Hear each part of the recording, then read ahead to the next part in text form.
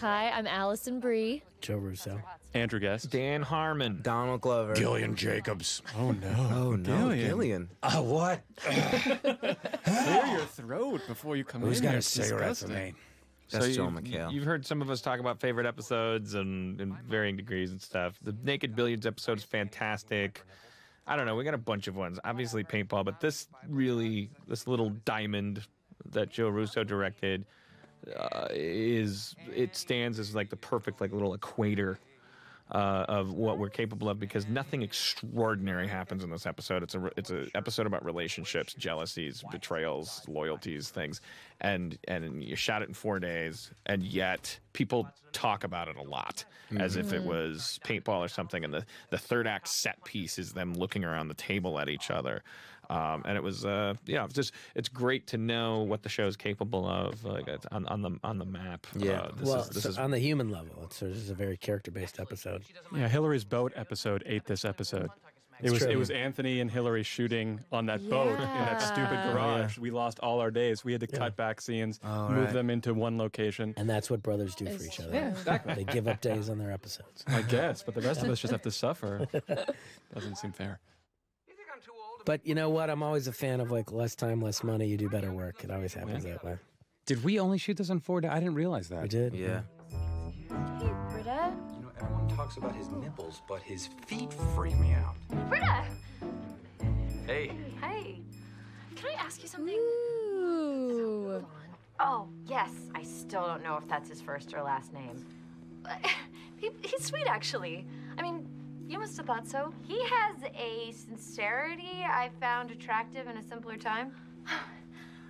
Would you, I haven't, Dan, will you tell the origin of the pure storyline in this? Because this comes from. Oh yeah, that's right. Yeah, As a please. friend of mine, I can't name any names, but a big like TV comedy dude started having video nights over at his place, and he started inviting people over, and then one of the guys came, and he was like, this guy who had these nights took my friend outside and said, "Do you realize what's going on in there?" Because one of the guys he's like, "We got to do this movie next week. We got to do this movie next week." It got competitive, and there were people telling jokes. And then he brought my friend outside and said, "I'm not doing this anymore. You realize what's going on in there?" Like, he came prepared, and it was true. So it comes from real life. Yeah. People, who want to make jokes at movies. I think we all do it. This is great. Look at Gillian's face. She's intense, and then she puts on this face because she's manipulating Jeff's, Freudian desires for Annie. Well, this was I thought this was a really cool transitional episode for Gillian and her character, and also for me and for Annie, just in terms of, Britta's kind of lightening up, like turning it into a snake. I thought that was like a pivotal moment in terms of like Gillian being silly. It was great. And people connecting with her on that level, which they never had before, because Britta's always like Debbie Downer kind of before this. And then Annie is like officially, even if we had been subtly doing it before, this is the first episode where, even hair and makeup, there were notes about like, we want her to look. Sexing it up. Yeah, let's sexy it up, but in a hippie way, because she's getting into Vaughn. So that's like the subtle. This episode was part of the chain of the master plan of exactly. I heard sexing up Annie. I heard you, Joe, talking during the finale DVD commentary about the discovery during debate, and this was sort of the intermediary step between debate and the finale. And but it really threw me for a loop, because I remember being like, Vaughn? Yeah. Vaughn? This is also like we the were episode. dirtying you up, dude. Yeah, It's true. Annie had to get her feet wet. Yeah, we had to refute the 18-year-old argument. We thought we'd do it by getting her with somebody else first, so it didn't. So the stink wasn't so strong on Jeff when it happened. Well, and there was a version of this story that ended with Jeff and Annie moment that we realized we didn't need. But this is Derek Mears as the kick puncher. He's a Channel 101 guy. I don't remember that. Yeah. Awesome. He also plays Jason Voorhees in the new Friday the 13th. The Really? reboot. Who does? Derek Mears, the kick puncher. Oh. That's Dave Seeger, who shot the kick puncher stuff. And he also shot the other Abed He's videos. my assistant. He Yeah, shot the great. tag He's of this awesome. episode He's too. really Dave Seeger's becoming an Derek. in-house director on the show. That cyber thing on his head is like CG. It was tinfoil when they shot it, and then we decided it looked like tinfoil. Two-faced, So they, right. so this I effects. mean, we were house- making fun of trauma movies, but Yeah. it looked too trauma. Yeah, This episode looked- has it one of looked- my favorite Well, 'cause we tags. wanted Too to see- shitty for trauma. yeah. We wanted to see Troy and Abbott's version of it. That should look like Yeah, tinfoil. that should look like tinfoil. And it's awesome. So I love it's this really tag. awesome. That was CG. This is also one of the first times we got to see Senior Chang just hanging out with the group, and we sort of explained it. Chevy but we also improvised that, by the way. I'm sorry. no, yeah. But everyone loved that energy of him just being one of the Chilling out with the gangs, group. hanging out. One of the In his dudes. tuxedo. This is also the episode where they started sexing me up too. Oh, So, Really? look. That little glance you just gave to Abed. Yeah. Oh, look at That's that the look. start. I'm The not will they, won't they? I'm That not giving really away worked. anything for season They're 2. just like, okay, we really need to sex down, like really show some penis. You guys Just said. a tip. You just need to. Oh, if you look see, closely. this is like super hippie Annie. But then you'll notice that they had to sex Britta up too because she always wears pants, and now she started wearing dresses because she was feeling Yeah. competitive. You know what we thought? We just said, look, we're in a television medium. We have really attractive girls on this show. Hey, let's just sell, it was a tits and ass. sexual arm race. Get some It was viewers like Let's just in. get some USA viewers in. Viewers in. He's using we, but Let's this is sex up this is our Joe's female trip to the characters. wardrobe department And one Troy. afternoon. All of a sudden, Britta's looking. I have no objections either, but TNA. there was no meeting. sells. I could kiss Joe though because there's a scene I could just kiss him. That's it. That's so sweet. The shot where she was, Vaughn had her arm around her in the cut that I saw, like playing guitars. She's all snuggled up to him and stuff, and I was like, oh man, like that's too far, too soon. Like they should be wanting to fight against that. So I'm emailing him like, just bother to ask, be the douchebag guy, EP, and go. If you have a version where they're not, and he did, he shot multiple versions where she's not all snuggled up to him. That's good directing I learned for after, me. After Dan took out the fire hose. We've Two all or three learned. times. Yeah. This is You see great. that So many once. people started responding to this. Like, this is basically like when we talk about on other episodes, Britta and Jeff. Is there chemistry there? Yeah, but is it sexual chemistry? I don't know. What does that mean? Like we like to watch these two like be petty together. Well, that's the thing. If you go back to talk about sort of why the Jeff Annie thing works, the Jeff Britta thing is they're very similar characters. They're both sort of self-involved. Yeah. They're both very flawed people. They're both Shallow. yeah. They They're have huge They egomaniacs. dress cool. But they pretend It's all surface. It's better because they Right. pretend to be on Heroes. opposite sides. Oh So, yeah, like, it's because just they like both they're- want to be heroes Yeah, of they a both different want kind, to but be they're heroes, both but just. different. I'm right They're here. Just alike. But when they connive, it's fun to watch because they both have very just- similar agendas. And I just want to say, in what just happened, Joel was saying the dirtiest, grossest things in my actual ear. Like the grossest, awful things. There was about some Annie. some funny ad from He's you like, too. You know, on like that. when a girl like is like really gross. Thank you, Joel. No problem. You improvised this boner line after they walk out, Oh, which yes. we never People love believed it. actually could be on TV, and I That's- felt And- like a kid and they were before like- Christmas. Donald Glover Wait, here putting more boners in TV comes- than I like that we're backing away like Jean Reno in The Professional in the opening Yeah. scene. When This the is TV magic switchblade- too. We're actually resetting Donald's brain to perceive the weirdest character of boner. Annie as hot, so that we understand he's And human. Derek Comedy, Oh, ladies Derek and Comedy's in this. gentlemen. These are my buddies. Derek Mears. from high school. Oh, and Derek. That guy's name is Derek as well. You know what's fascinating is that we were like, look, let's this group is so talented. Let's get these kids in here. Let's get. I'd love to give them a shot. Let's get them some screen time. This is gonna be a big deal for them. And then we put them in a scene with Chevy. I love, like, Meggie. I gotta say, like, Meggie is not an actress. Like, she's never been an actress. She's like a producer for Derek.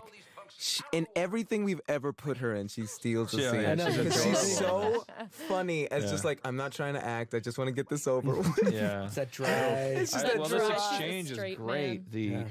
You guys get. I love this exchange because it's like you rarely get setups off of punchlines. Yeah. It's like, he likes gay jokes, and it's funny that he likes that. He likes gay jokes. Yeah. I said we write great jokes. Don't flatter yourself. He's such a dick. He's such a jerk. Donald, you were very sick when we shot this. Do you I was remember? so sick when I was trying so hard. I was It's like funny 'cause- sweating and like you can see under my eyes, like they're puffy. Yeah, there's a lot of different episodes where somebody is sick, but this is the first one you can actually tell. I thought we were gonna have to I was worried that we might have to reshoot this because his voice was My different. nose really was deep. like really deep. My nose was clogged. My voice was really I deep. think it gives you a nice kind of easy vibe. It's true. Yeah, You're because the cold There's medicines this part of sexing up Troy. You know, Yeah, exactly. I may have had a costume Succeed. conversation, but I did not approve the choke collar. Well, I think the choke I think that's in collar. the script. That's what makes That it the was not me. hippie. That's the milestone there. That you But this push is past. Joe Russo fantasy, Annie, and not mine, right? I mean, you wanted to hippie her up. Like Put your you hand. that's you foxing her up. Like Yeah. I like her. I like little schoolgirl Annie. Okay, I gotta. I mean, All the fantasies are going to start coming out now. yeah, Dan, It's what a else? little Well, I like the weird. Joker because it reminded me of choking a girl, Oh, and that's my kind of Donald. fantasy. This What? is What is going I on? tried I to thought we wear were a all dog talking about collar, things that but are it important just to didn't us. go You don't over. actually say Jim the Rash things- and the Dalmatians was also part of my fantasy. We, you know, sometimes you strike gold, sometimes you don't. I mean, I never want to lie to you. Poor And, Annie. and Donald's T-shirt is all messed up. It's It's true. And Donald's going to improv another really good line at the end of this scene, which is another favorite of mine. And those ice cream cones are really mashed potatoes. Mashed potatoes. You're welcome. are they? Oh, I thought Crisco. Hey. Nope. No, the mashed potatoes. Delicious is the mashed best potatoes. Boop. Reaction. How upset they get over that ice cream script. Annie's been devastated by his. part. That was one of my favorite lines that you guys. Now he's a baby. Yeah. Like I love that. Like, well, he's a baby. Like we can both agree. Tell me how you feel. Wait, Jeff and Britta did what now? You're even hotter when you're angry. Let's do this. You can hear it right there. Yeah. It's a little bit of the cold right there. Red Shoe Diaries. Red Shoe Diaries. That was it. Is your character And then the 43? butt stuff. You added the butt stuff too. You must have been watching Thank Red you Shoe very Diaries much. when you were 2 or 3 I was years watching old. Red Shoe Diaries. That's how he went to They would bed. That's play how it. his parents My put him to mom sleep. would leave on like Cinemax. Oh, I get so when, And I would, when your like, character was sneak in. 6, that was his Oh, first me too. encounter with. Sexual awakening. That is legit. That and Dream On. I used to like sneak and be like, my oh, God. sex. Like, This is a good watershed scene for that relationship when it started to like blossom in a, you know, conspiratorial way. Yeah. These characters. It was really nice to watch these two together, just sitting on the couch having that conversation. We're cool and mature of you. Oh, and since you're both clearly idiots, I should probably let This you might was like be the one of my little- favorite jokes of the season coming up here. Yeah. Hey guys, thanks for taking Ugly Annie out of the palm of my hand and turning it And into yet another here it idea. comes. Get with me. Gonna hit it out of the park in 1 second. Hey guys, thanks for eating all the macaroni. Shut up. Nobody even knows what you're talking about. Now here it Wait, is. wait for it. I did eat all the macaroni. It's messed up that he knows. it's messed up. That's what's it's messed Who up. wrote that? I think that was Oh, Dan Leonard. Harmon. Oh, okay, yeah. Dan Harmon, yeah. Dan Harmon, ladies and gentlemen. God. It's messed up that he knows. Doesn't say, it's like, That's how we talked in Milwaukee when we. Man, that's messed up. You know what's great about these scenes is they were shot in, I think, about a half a day, maybe 3/4 of a day. But it was great to do a really contained runner where you just have a bunch of characters sitting in a room. We didn't have to move the cameras around that much. Because there was a boat eating this episode. Yeah, that's right. And you can just let In a reverse Jaws. this group go. I mean, that's the you know, so the blessing of Yeah. I love how casting Yvette is- has her, Shirley has her purse still. No, just- that's Every, clutched. always. And Chevy takes his pratfalls very seriously. This was something that he wanted to get right, even though it almost broke his back. Time to change the channel. This guy's gonna be begging for change. He keeps making movies this bad. They should change this movie to something good. This movie stinks. We better change the sniper. I can believe it. Okay, obviously something strange is happening here. Making jokes during a movie. Yeah, but you're doing it with the speed and determination of the incomparable Robin Williams. I remember you got your balls busted on that line. I know. And there's a little anger in your eyes, I see. And I'm a tenured professor sitting in a beanbag chair. You're not a professor. Shut up, man. Fine! You got me. I did a little advanced work. that's kind of the precursor to Chang getting fired. Is these scenes? Is that Did you know that? Seeing Did his you think chemistry. about that? I mean, it was just kind of, you know, watching these scenes. we all sit in the edit bays together, and we give notes back and forth, and sort of a time when we assess what's working, what isn't working, and what we can do in future episodes. It's a great chemistry he has where, he's a psychopathic character, especially when he's in position of power in front of the class. Take him and you turn him into sort of a person who's not in a position of power when he needs something, and he becomes a different shade of that character, and it fits into the dynamic of the group in a really interesting way. I just got so sick of having to write those monologues in front of the class. Yeah, just like moments with him in front of the class. It's like, okay, we've done that. I mean, they're some of the funniest moments in the series, but I can't do anymore. Right. We can't think of anything more to do. He's like the chameleon of the group as far as like he will turn his back on anything. Like I love the fact that like any situation he's in, he's like, I'm surviving. He'll cut bait. Yeah. Any moment. Yeah. He has no loyalty. Everybody else has loyalties, and he's like, I don't. Like. So we constantly, the production code for this episode is 115. So we constantly internally, for the rest of the season and probably well into season 2, we will always be, we say 115, and what we're talking about is a scene like this specific scene where you believe the characters are real, the comedy is coming at a fast pace, there's nothing exploding, there's no pies hitting anyone's face. You're doing the same series that could do the paintball episode, but look what else we can do. We got an elephant's trunk. You can knock over a tree, or you can pick up a house key. And so we say 115 when we talk about subtle family, and this a set piece that Jeff's about to say. I mean, as you probably know, otherwise why are you watching it with commentary on? Maybe we're more than a family. Maybe we can all be sexual together. That's a bad summary. They all look around the table at each other, and having teed up the concept that each combination of shot is like somebody considering the other person for a moment in some way sexually. But it was also came out of us, of the real dynamic that we found between these actors and characters. Right. That this is a truism, as far as these people go. All right, maybe we're not a family. Maybe it's more complicated because unlike a real family, there's nothing to stop any one of us from looking at any of the others as a sexual prospect.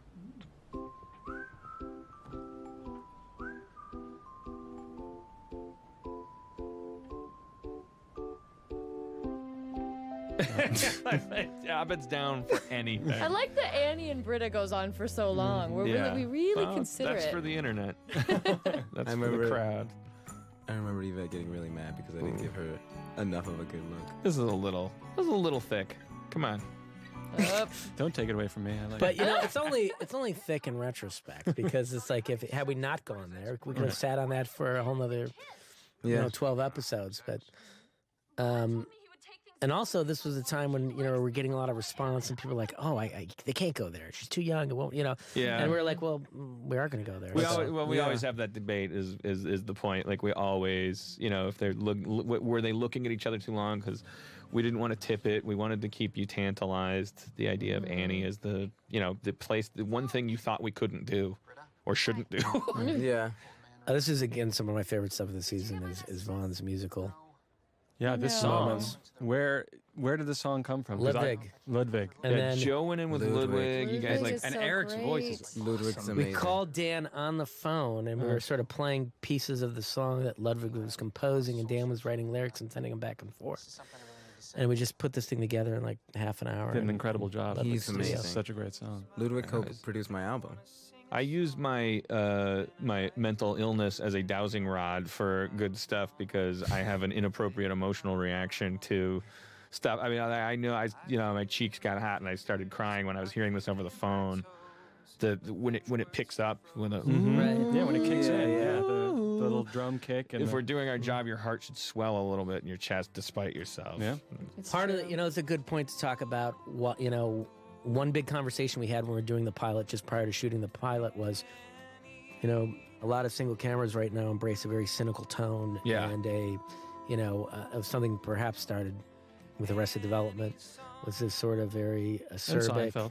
Yeah. And Seinfeld. No hugging, right? Yeah, it's anti-emotion. It's anti. Perfect strangers. Larry David is so funny being, and he's actually not. He's not a cynical voice, but he's so funny being cynical. Yeah.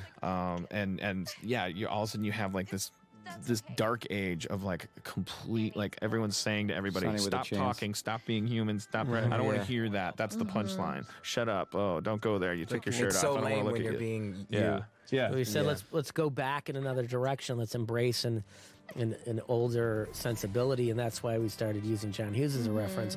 He mixed intelligent comedy with human emotion, and And every show that got picked up and made a splash that year, Glee, Modern Family, namely, like we were a part of some kind of spontaneous sort of decision to do that. This post-ironic, post-cynical. I teared up when It's we a were shooting great this. shot. Oh, so did I. That's I love because that song. Chevy was yelling. Oh my god, one of the best. This is one of my favorite tags. Abed as a woman is so. I came up with names for all these guys. No matter what What wig are you put they? on Danny, he looks like Andy Dick. The one on the It's a giant chef hat. I remember him being like, Donald, this is really heavy. Like, this is really heavy. was this improvised this last line, or was it scripted? I can't remember. This stuff? The sex The scene? last line was Oh, improvised, It wasn't was it? improvised, yeah. Andy Dick. The only thing within reach of my fists is humanity. Thanks for another great one, guys. Community, Thanks, everybody. everybody. Watch Community 8 o'clock Community. Thursdays. Season 2.